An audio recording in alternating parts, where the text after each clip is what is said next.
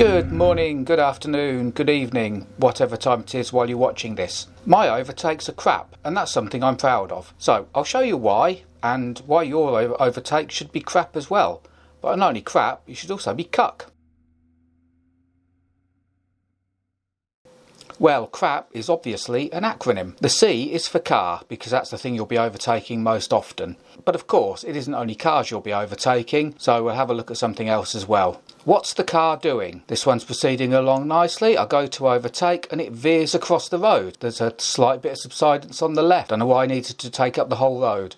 This car's been pootling along at about 65 miles an hour in lane 3. As I go to overtake, yep, they go all the way onto the rumble strip. I think they'd fallen asleep.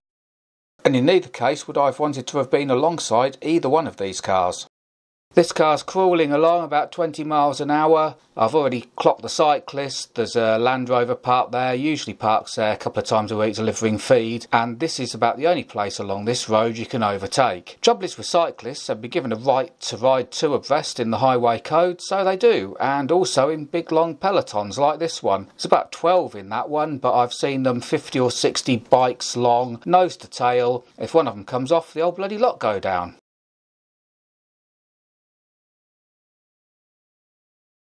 One thing to consider is the road surface appropriate for doing overtakes.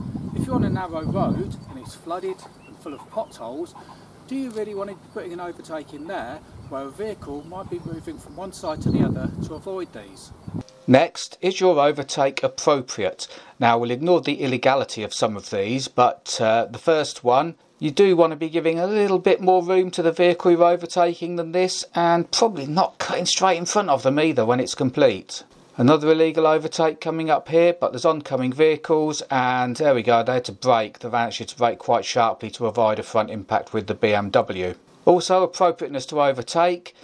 Do you really want to be trying to put an overtake in just before returning you're going to be taking? It's not good, and in this case, if this was a single carriageway road, the car would have been stuck on the wrong side of the road. As it is, you had to go all the way round the roundabout to use the turn he wanted. Learner drivers, they're learners. Give them some time, give them some space.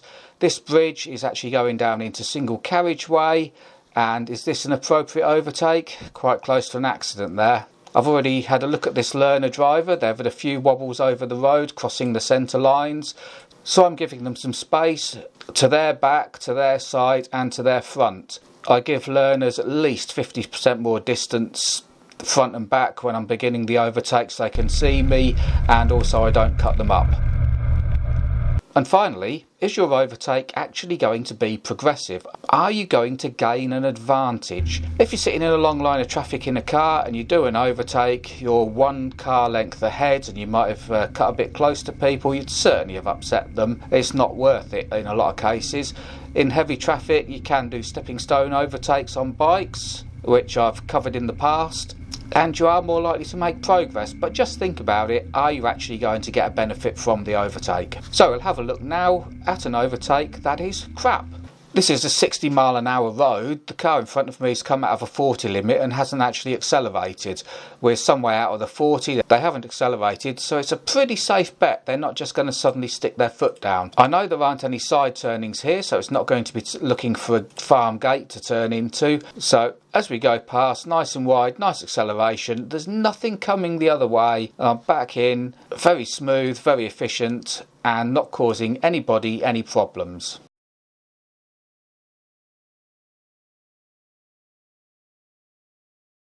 And now here's another acronym for you, CUC. This is for when you should be looking at committing to an overtake. You commit upon completion. If you can't bail out, don't pull out. Always look for a safe way of aborting the overtake. Right, that's all from me on overtakes. Hopefully you'll be doing yours a lot better than some of the ones in this example have been. So remember, make your overtakes C.R.A.P and be a cuck. Until the next video, catch you later or on the road.